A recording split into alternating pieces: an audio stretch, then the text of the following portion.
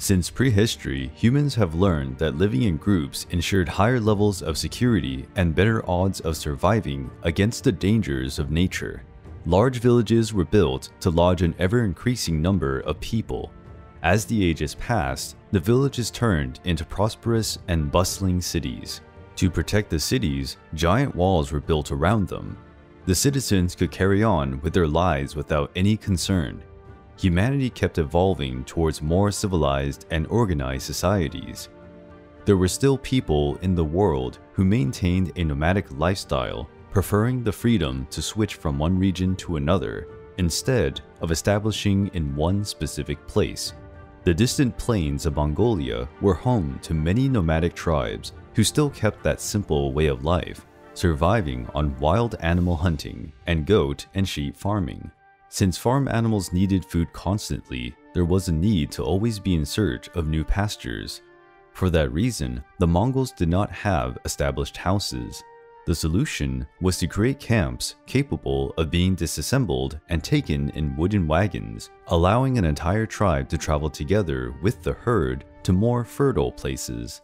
Life was not easy under those conditions.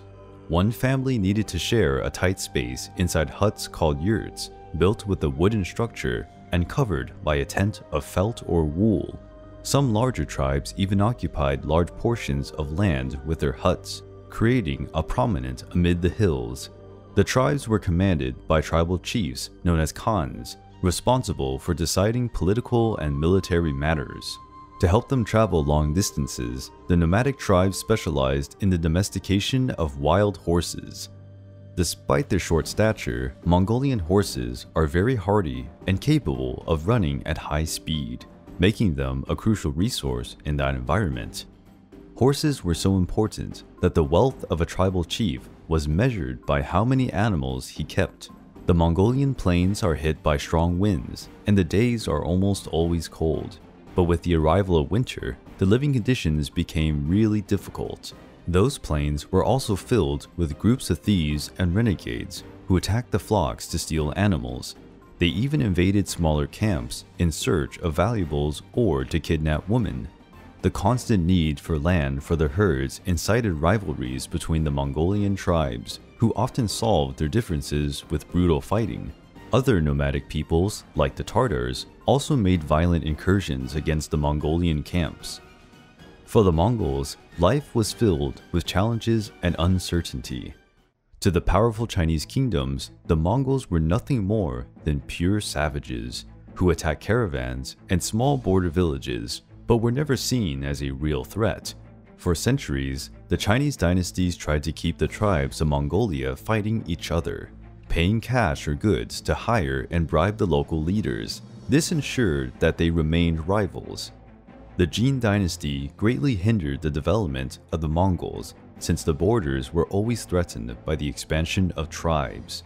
The Mongols seemed destined to live in mediocrity and forever in the shadow of stronger kingdoms. But in 1206, a man named Temujin used his fierce determination to win the right to be called the Genghis Khan, which can be translated as the Great Khan. Genghis Khan launched a campaign to unify the tribes. Those who refused to join him were put to the sword.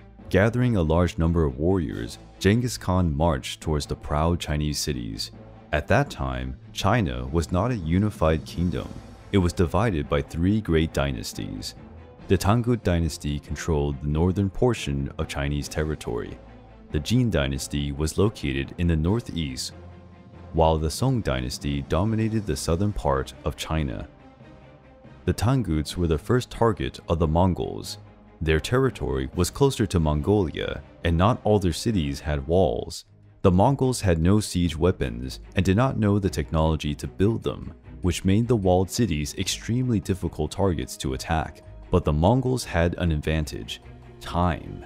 They surrounded the cities and set up their traditional camps, just as they did for many generations. Chinese citizens no longer could go out to look after the crops or get any other source of food. The Mongols, on the other hand, had their flocks to ensure their livelihood. Sending soldiers to fight the Mongols in the open was a fruitless effort. For many centuries, the Mongols lived riding and hunting in the plains. Those skills made them excellent knights and archers. The Mongols used a type of bow that was reinforced with animal horns and tendons. This allowed the bow to shoot arrows from a long distance with amazing power and accuracy. The compact size of the bows also allowed agile handling, even during a full-speed gallop.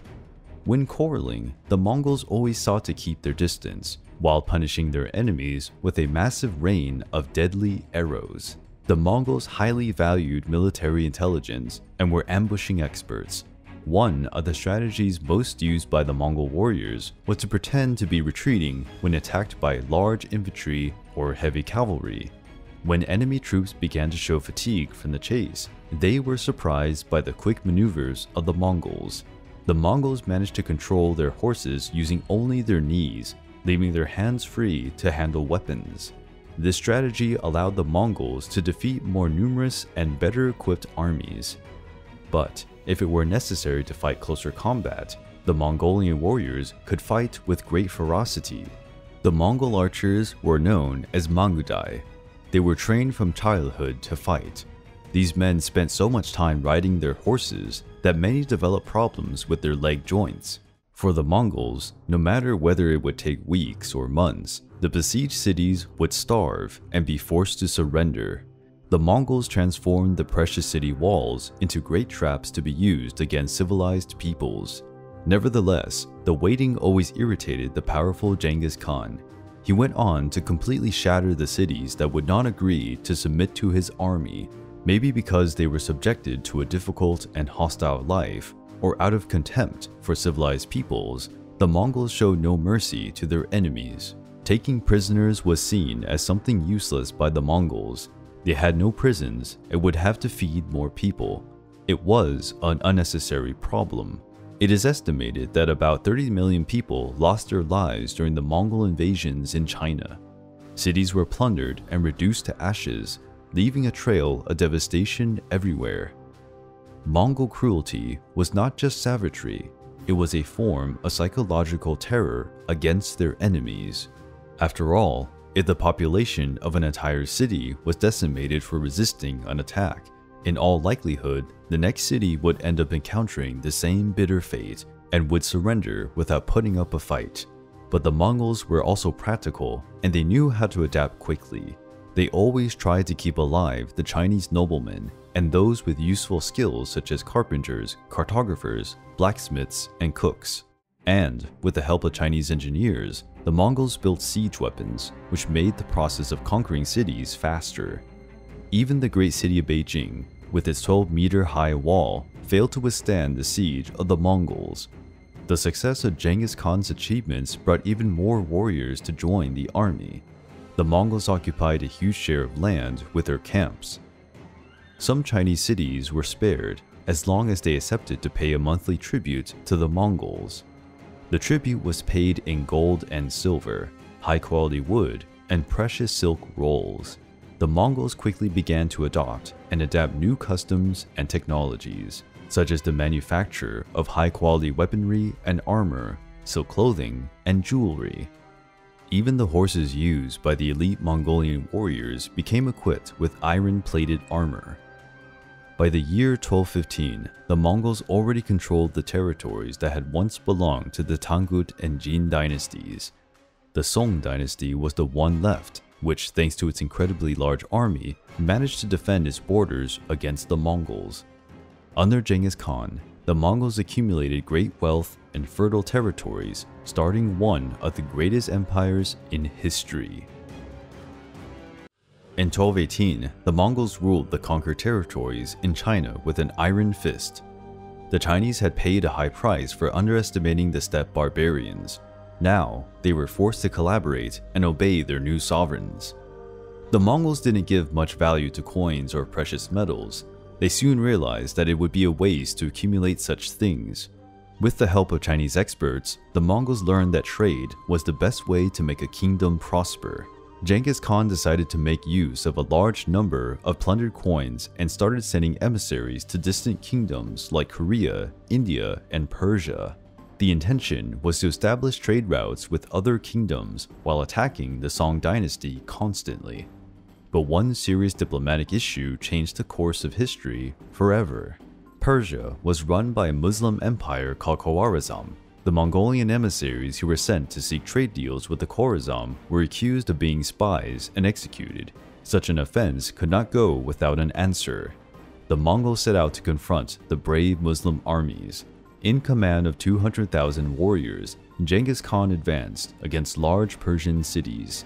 The Khwarezm had great armies with brave and well-trained knights. But even that wasn't enough to defeat the Mongols, who were fighting like angry wolves. The cities of Samarkand and Bukhara were besieged and shattered by the Mongols.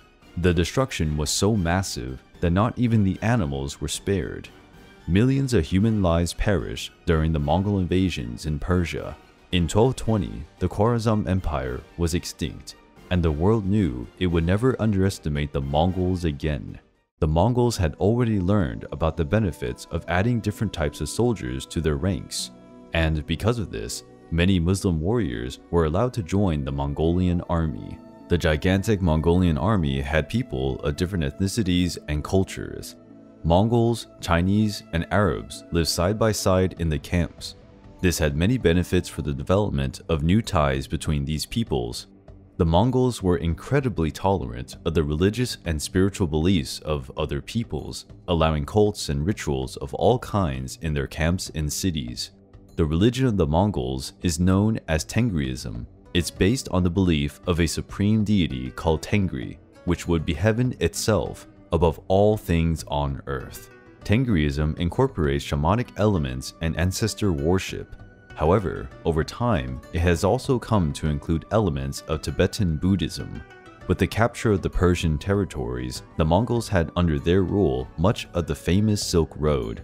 The Silk Road connected the commerce of several countries, being used by caravans from more distant and exotic lands. It is where the most valuable goods of the time passed through. The Mongols did not forgive thieves. They kept relentlessly going after those who dared to commit crimes in their territories. Because of this, the Silk Road became safe for travelers and merchants, which popularized the term Pax Mongolica, Mongol peace. To control such a source of wealth was decisive for the emerging Mongol Empire. With this pretext, the Mongols set out for Europe, where they began to conquer lands in Russia and Ukraine. Nothing seemed capable of stopping the advance of the Mongol armies, commanded by generals with authority to decide when to attack or retreat.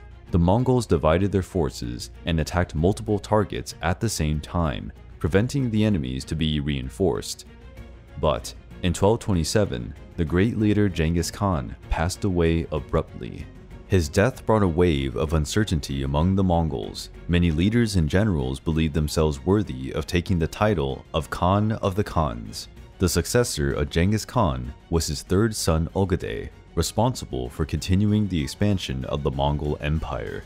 The other sons and grandsons of Genghis Khan were given command of territories that would become known as Khanates. As was expected of a son of Genghis Khan, Ogedei proved to be a strong leader. Under his command, the Mongols completed the conquest of northern China and completely dominated Korea. Ogedei managed to enter the territory of the powerful Song dynasty. That started a war that would last 40 years for the control of southern China. Following the model of divide and conquer, the Mongols continued to advance towards Europe. The Mongols had the leadership of one of the greatest generals and military strategists in history, Subutai. He had served Genghis Khan and now served Ogedei Khan. Subutai was a man of simple origins, but thanks to his achievements on the battlefield, he managed to rise to the rank of great general of the Mongolian nation, and is said to be even a personal friend of Genghis Khan. Subutai lived up to his reputation. Together with other generals of the Mongolian army, he led an invasion against Russia. That in itself would be an act of courage given the vastness of Russian territory and its history of having brutal warriors. But Subutai was not a common general, and neither were his tactics. Subutai invaded Russia in the middle of winter, progressing with his troops in temperatures below zero. The achievement was only possible thanks to the outstanding resilience of the Mongol warriors. The Russians fought bravely, but were unable to stop the Mongolian war machine. In 1240, the great city of Kiev was taken and plundered. Poland, Hungary, and Romania were the next kingdoms to fall. Not even the European knights, veterans of the Crusades, could answer the Mongol archers. The other European countries were already preparing for the inevitable invasion, desperately trying to send emissaries to negotiate with the Mongol leaders. But the Mongol Empire suffered another unexpected blow. In 1241, Ogedei Khan passed away due to alcoholism. As the Mongolian customs dictated, all the leaders of the nation had to gather to elect a new sovereign. This spared the rest of Europe from being annexed by the Mongol Empire. The election was presided over in the capital of the Mongol Empire, the city of Karakorum, which had been built in Mongolia. The death of Ogedei revealed the ambition of many nobles in Mongolian society. In the following years, there was an intense succession of leaders who fought for the title of Great Khan. That fueled armed conflicts among the Mongols. The Great Mongol Empire was already showing its first signs of instability. Years went by, and disagreements among the noble Mongols continued to weaken the empire. Then, one of Genghis Khan's grandchildren, the famous Kublai, defeated his younger brother's troops and claimed the title of the supreme leader of the Mongolian nation. The empire was divided into 4 major khanates. In 1271, the Yuan dynasty was founded by Kublai Khan and commanded the territories of China and Korea. Chagatai, the second son of Genghis Khan, founded his empire in northern Afghanistan, which was called Chagatai Khanate. The Golden Horde Khanate controlled much of Russia and Hungary and was founded by Batu Khan. The Il Khanate was centered in Persia and was commanded by Hulagu Khan. Kublai Khan conquered the last Chinese territories that resisted Mongolian domination. He became the first foreign emperor to rule all of China. As a child, Kublai was educated under the customs of the Chinese court. Soon, he became an educated man and enjoyed the luxury of civilized life, which was seen as a weakness by many traditionalist Mongol leaders. Kublai Khan's government was plagued by riots and political conspiracies. His territorial administration was not having good results, and uprisings frequently broke out at different points in the empire. In an attempt to fortify his position as leader of a warrior nation, Kublai wanted to conquer new territories, turning his attention to Japan. Compared to the Mongol Empire, Japan was a small and poor country. It looked like an easy target to conquer. Using Chinese boats, the Mongols assembled a large fleet and set sail for the Japanese coast. But they did not expect a sudden weather change. A strong typhoon hit the Japanese sea and the Mongolian squadron was shattered. Their boats capsized or crashed into each other, causing the death of thousands of warriors in the turbulent waters. The Japanese baptized those strong winds of kamikaze, the divine wind.